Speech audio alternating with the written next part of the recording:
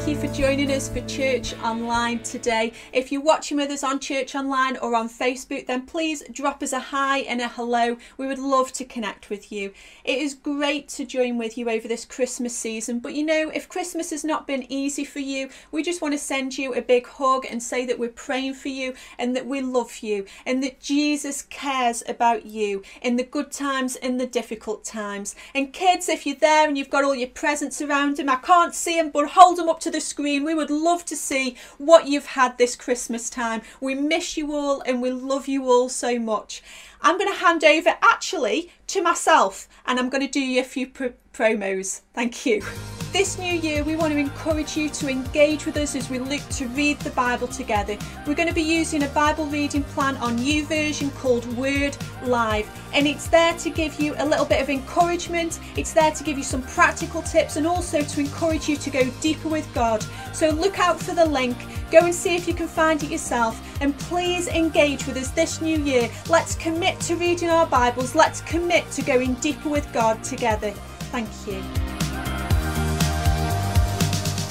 We want to encourage you to engage in 14 days of prayer and fasting. It starts on the 1st of February and runs through to the 14th of February.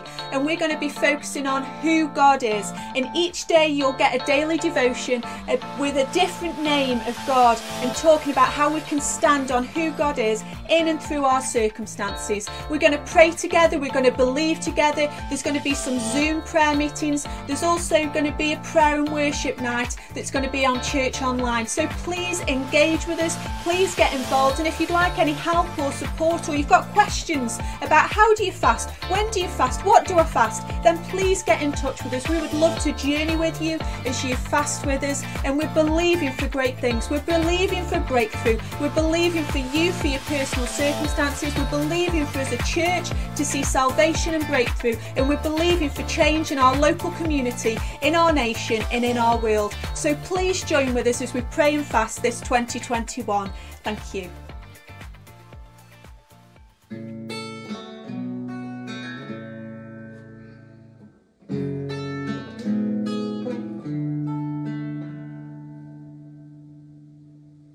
Children weep no more, hope is on the horizon. Weary world, behold your promised Messiah. Angels, let your song begin. Here comes heaven, Christ is born in Bethlehem. Here comes heaven, sinner wait no more, love has broken the silence. Come, let us adore, the Savior is with us. Angels, let your song begin. Here comes heaven, Christ is born in Bethlehem. Here comes heaven, here comes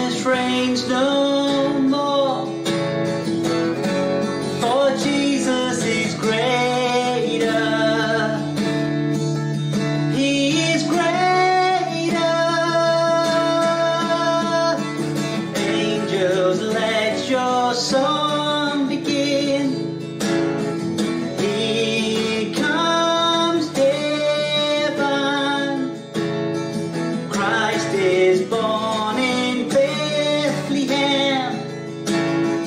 Here comes heaven.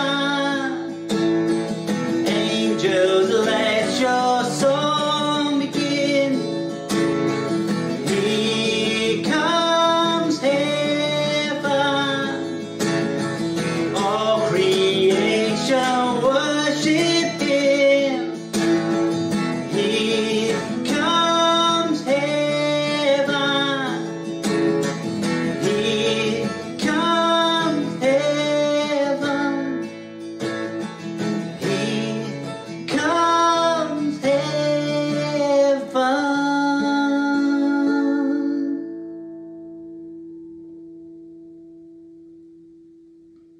It's great to worship God together. Can I encourage you this next week? Get your praise worship music on and keep praising Him, keep lifting His name high and singing to Him, because He is worthy of all of our praise. We want to give you an opportunity now to be able to give. In this Christmas season, I hope you've not missed the reason for the season, that God sent His Son into this world. He gave us the greatest gift, that we could have eternal life through Jesus, His birth, death and resurrection. So today we want to give you an opportunity to give, just like God gave to us, that we can give of ourselves too, that we can follow that example God gave. So if you're watching on Church Online, you can click the link there and you can give. Otherwise, you can go onto our website and you can also give there too. Thank you so much for your generosity this year, and we're believing that we have a generous God who's going to provide everything that we need for 2021. So thank you so much for your generosity, and we pray that God will bless you this Christmas time and into 2021. I'm going to hand over to Tim now. Tim is one of our trustees and he is an amazing man. And I just want to encourage you as he speaks to us this morning about finding the best in 2020. He's got to challenge himself there with this message. But I believe that what he's got to say to us will encourage us, will inspire us, and will even change the way we think about this last year. So listen in, make some notes. Over to you, Tim. Hey, I hope you had a great Christmas. You know, we're here in this period of time between Christmas and New Year. And, you know, as I'm talking to you now, it's nearly the end of 2020. And I know that for many of us, 2020 has been quite a difficult year. It's certainly been a different kind of year than we were expecting. It hasn't necessarily been the year that we thought it was going to be. And I think it was in June, the first time that I heard somebody say, I think it was in a meeting at work, someone just said, oh, roll on 2021, eh? You know, let's get this year done. I've had enough of 2020. I can't wait for the year to end. And I think that's been a temptation for many of us, that to almost write this year off and be done, and let's just go ahead and head into the next. And, you know, for many of us, this may have been a case of focusing on just getting through the situation that we're in. For some of us, it may have just been getting to Christmas, and now we've had Christmas. And guess what? It's still 2020 and 2021 is still to come. And, you know, there are more challenges ahead, most likely. But this morning, in the time that we've got here, still in 2020, here's what we're going to focus on. We're going to look at taking the best from 2020 and heading into 2021 with purpose, but taking the best of what we can from this year. Because here's the thing. You know, whatever you've been through this year, God knows. Whatever you've been through this year, God loves you. And whatever you've been through this year, God can still use it for good. So let's take the best from 2020. We're going to take this as our principle. Isaiah 43, verses 18 to 19 says this: forget the former things. Don't dwell on the past. See, I am doing a new thing. Now it springs up. Do you not perceive it? I am making a way in the wilderness and streams in the wasteland. Forget the former things. Don't dwell on the past. God is doing a new thing. Can I tell you, God is doing a new thing? And he's not waiting for 2021. He's not waiting for New Year. God is doing a new thing right here and now in 2020 as we look forward to the next year and look back on what has gone before. You know, I want to look this morning at a very famous passage of scripture, and we're going to get to that in a second. It's something that you'll be familiar with. It's a story that you will likely have read before. If you've never read it before, we're going to read it through together. But can I just say that this morning, God has a new thing for you. He has something new to do in you and through you and for you. Let's embrace it together this morning. But we're going to look at a very famous story. We're going to look at something that is taught in Sunday school classes up and down the country. It's taught in various schools. It's taught in all sorts of different contexts and situations. It's the feeding of the 5,000. And it's a scripture that some of you will be very, very familiar with. And actually, it's one that occurs in all 4 of the Gospels. There's Matthew, Mark, Luke and John, which are different writers telling the story of Jesus. And all of them felt that this story was important enough to include it in their narrative of who Jesus was and what he came to do and how everybody kind of fits in with that. And you know, when something's mentioned in the Bible multiple times, sometimes I wonder whether God is trying to tell us something. Sometimes I wonder whether God is trying to tell us to pay attention to something, or sometimes I wonder whether God is trying to tell us to pay attention to lots of things. And we're going to have a look at this story and maybe approach it in a slightly different way than we have done before. But I really want to encourage you to look with fresh eyes on this story. Now, the feeding of the 5,000 is a miracle. It's a working of the impossible. It is Jesus meeting the needs of people who are struggling, people who are tired, people who are hungry, people who are in a place where they didn't necessarily expect to be and where fulfillment seems a long way away. This is about God meeting those people at their point of need and Jesus doing the miraculous to allow that to happen. But surrounding this story, there's a set of circumstances and choices that can tell us something or some things about who Jesus is, about what he was there to do, and about how we can fit in with that or what we have to do with it. And can I tell you, there is nothing more important in life, right here and now, today, in 2020, in this moment, at this point, than knowing who Jesus is, understanding what he came to do, and what you have to do with it, and how you can fit in with it.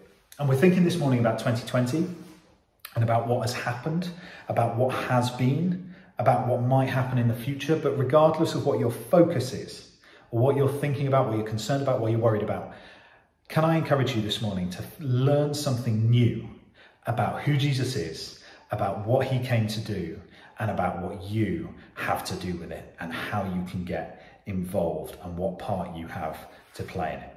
So let's read this story. We're going to look at Matthew. Now, it's told in all 4 Gospels. We're going to start in the Gospel of Matthew. We'll dip into the Gospel of John. We're going to give Mark and Luke a rest. But if you want to have a look at them, they do have slightly different focuses. We're going to focus on Matthew to start with. Matthew 14, verse 13 says this. As soon as Jesus heard the news. Stop. What news? You know, I don't know about you. I've had a fairly up and down relationship with the news this year. It's been a bit of an interesting one. We've had some great news that's occurred, whether it's, you know, celebrating the NHS, clapping for the NHS. Some really good news stories have come out. There was Captain Tom, who did his laps of the garden, and I couldn't help but call him Major Tom in every conversation that I had, so I apologise to him about that. But, you know, we've had some really good news. We've also had some quite bad news. We've had all sorts of different news this year. You know, we've had good news, bad news, 9 o'clock news, 10 o'clock news, 8 o'clock news, fake news, national news, local news, no news, enough news for many of us. And I think for a lot of us, we reach saturation point with the news. I know that I did at various different points, and for some of us, we may have had enough of the news. And for some of us, we've had bad news this year. For some of us, it's been the worst kind of news this year. And, you know, that there are things that happen in life that evoke a reaction in us and evoke a response, as they should. And for Jesus, this was that kind of news. Because the news was that his cousin, John the Baptist, had died, had been executed, had been beheaded. And you can see that earlier on in the chapter if you look back at it. But that was the news that Jesus heard. And he does this. As soon as Jesus heard the news, he left in a boat to a remote area to be alone. You know, can I encourage you this morning? You may have lost someone this year. You may have lost more than one person this year, nationally, internationally, we've lost many, many people this year that we weren't necessarily expecting to. Can I encourage you, if you're in that situation, Jesus knows. Jesus understands. He knows what it's like to lose. He knows what it's like to have that response, to feel what you feel. He knows and he loves you and he is there for you. But as soon as Jesus heard the news, he left in a boat to a remote area to be alone. And that was Jesus' response. He heard the news and he wanted to be alone. He wanted to be on his own. He quite literally isolated himself. I find it interesting how terminology has changed this year. You know, terminology is a fascinating thing. This year for us has been a year of lockdown. It's been a year of restriction. It's been a year of self-isolation. And you know, so a lot of our language has been so negative and has been so focused in that area. But it's interesting because have you noticed that you know, in life in general, historically, we haven't always needed help in isolating ourselves. You know, we haven't always needed help in shutting ourselves off from other people. The temptation is when life is hard to shut down, to restrict your interactions, to literally isolate yourself, even when it's not government mandated. And here's the thing, right? Jesus knows what that feels like. Jesus wanted to be on his own, and there's not necessarily anything wrong with that. That's a natural response to some situations. Jesus just wanted to be on his own. But Jesus had an experience that we don't always have. And this is what happened for Jesus. As soon as Jesus heard the news, he left in a boat to a remote area to be alone. But the crowds heard where he was headed and followed on foot from many towns. Jesus saw the huge crowd as he stepped from the boat, and he had compassion on them and healed their sick. You know, Jesus had compassion on these people despite his own situation. He didn't want to be followed. He wanted to be on his own. And they followed him to his place of isolation, and he had compassion on them. And this is the funny thing about this story, right? These people followed Jesus into the middle of nowhere. They followed him into a place of isolation, to a remote place, to a place where there was no food, where there was no place to rest. Why? Because of who Jesus was, because of what he had come to do, and because of their perception of how they could get involved with it. Verse 15, we're going to carry on. It says, that evening the disciples came to him. So he'd been there with them all day. That evening the disciples came to him and said, this is a remote place and it's already getting late. Send the crowds away so that they can go to the villages and buy food for themselves. But Jesus said, that's not necessary. You feed them. But we have only 5 loaves of bread and 2 fish, they answered. Bring them here, he said. And then he told the people to sit down on the grass. Jesus took the 5 loaves and 2 fish, looked up towards heaven and blessed them. Then, breaking the loaves into pieces, he gave the bread to the disciples, who distributed it to the people. You know, Jesus went to that place of isolation, to the remote place, knowing that people would follow him. Knowing that it was remote, isolated, cut off, that they'd be tired, hungry, fed up, and he may not even have wanted them to be there. But he still used it to provide a miracle. He still used it to provide for them. He still used it to show them who he was. He still used it to show them that they didn't have to be reliant on their physical circumstances. They didn't have to be reliant on what was going on around them. They didn't have to be reliant on what other people perceived to be the right place to be. They didn't have to be in the right place. They didn't have to be there at the right time. If they were with him, they had all that they needed. Because the one who was the bread of life, the water of life, the light of the world, was able to supply everything that they needed. He was able to demonstrate that to the disciples with their perception. He was able to demonstrate that to the people with their perception. He's able to demonstrate that to us through this story with our perception of our circumstances and our situation. You know, the place where Jesus is not remote. The place where Jesus is not isolated. The place where Jesus is not a place where you have to feel hungry and unfulfilled. The place where Jesus is one where you can find all that you need. And that can be where you are right now, at the end of 2020, going into 2021. You know, you may feel like you're in a remote and isolated place at the moment. You may feel like 2020 has been a remote and isolated experience for you. Can I encourage you this morning, if you are with Jesus, you have everything that you need. Verse 19 carries on. It says, then he told the people to sit down on the grass. Jesus took the 5 loaves and 2 fish, looked up towards heaven and blessed them. And breaking the loaves into pieces, he gave the bread to the disciples, who distributed it to the people. And they all ate as much as they wanted. They all ate as much as they wanted. 5,000 people fed. That's a statistic. 2020 has been a year of statistics. Much like you may be sick of news, you may be sick of statistics. You may have felt a bit like a statistic this year, or sometimes maybe even that you're not even counted in the statistics, like your experience didn't count, that you were insignificant. Did you know that the 5,000 is a nominal figure? It's not an accurate statistic. It's not even a statistic that's inclusive of everybody. It didn't include women and children. For some reason, they were written out of the stats. They didn't make the cut. They didn't make the chart that charted the progress, the hunger of people. They weren't included. Why? Because they weren't significant. Maybe not to the government of the day.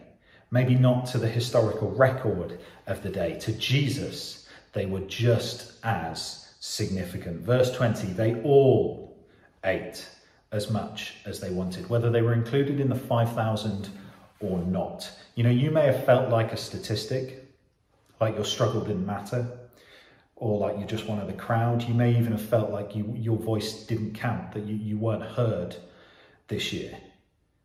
Jesus identifies you. Jesus recognizes you. You know, you're not just a statistic with Jesus. Jesus is able to satisfy all of your needs, regardless of circumstance, situation, or who you are, where you are. We're going to skip to the Gospel of John. I said this was in 4 different Gospels. We're going to move to the Gospel of John because we're going to pick up on something else here. John 6, 11 to 13, a little bit of a crossover in the stories. Then Jesus took the loaves, gave thanks to God, and distributed them to the people. Afterward, he did the same with the fish, and they all ate as much as they wanted. After everyone was full, Jesus told his disciples, now, gather the leftovers so that nothing is wasted. So they picked up the pieces and filled 12 baskets with scraps left by the people who had eaten from the 5 barley loaves. Gather the leftovers so that nothing is wasted. Jesus' desire is that nothing should be wasted. You know, 2020 may have been a struggle. It may have felt like leftovers for you. It may have felt like scraps, like just kind of holding it together. I know it has felt like that for me at times. But with Jesus, nothing is wasted. You know, even in these last few days, in the limbo between Christmas and New Year, as we look back at 2020 and we look forward to 2021, nothing is wasted. God still wants to use this time in this weird kind of time period between Christmas and New Year. God wants to use it to speak to you. God wants to use it to transform your situation. God wants to use it to change your life. God wants to use it to change your relationships and your circumstances and your relationship with him. You know, we're late in 2020 and 2021 is calling, but Jesus has a miracle for you today. Jesus is still able to provide. Jesus is able to give you more than enough, and he will pick up the pieces so that nothing is wasted. So how do we take the best from 2021? 3 things very, very quickly. First thing, come to Jesus and come as you are.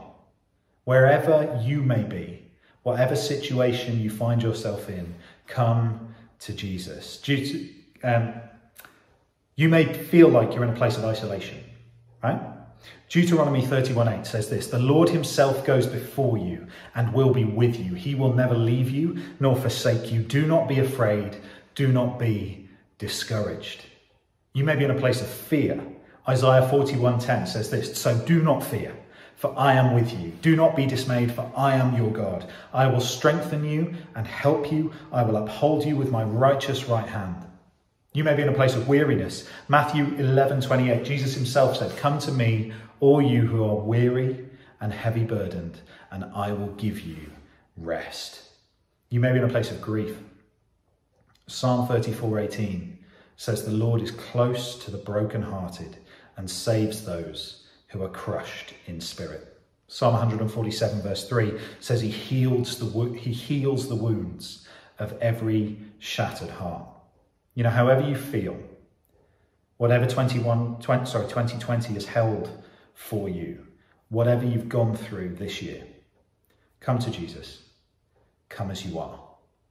Number 2, receive what he has to give you. Jesus has got so much that he wants to give you. You know, you're not a statistic to him. He's not constrained by your limitations. He's not constrained by your situation. He is able to meet your needs. So ask him and receive from him. Receive a gift from him. A bonus Christmas gift this year.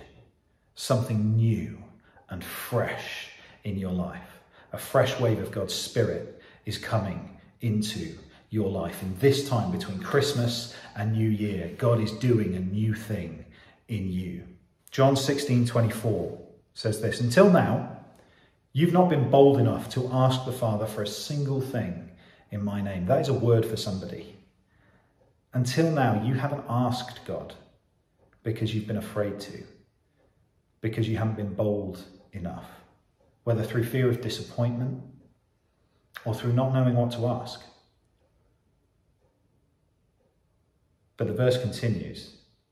Now you can ask and keep on asking him, and you can be sure that you'll receive what you ask for, and your joy will have no limits. Until now, you've not been bold enough to ask, but now you can. And you can keep on asking and be sure that you will receive what you ask for, and your joy will have no limits. You know, joy may have been in short supply for many of us this year. Not with God. Joy is never in short supply with God. Joy is never in short supply with Jesus. Joy is there for you at every moment of every day, whether it is in difficulty or in trial, in hardship or in triumph and great times. Joy is God's gift for you today. We've just been through Christmas with all of the songs that sing joy to the world, the Lord has come. Joy is here for you. Receive it this morning. Jesus came as the Prince of Peace. Receive it this morning.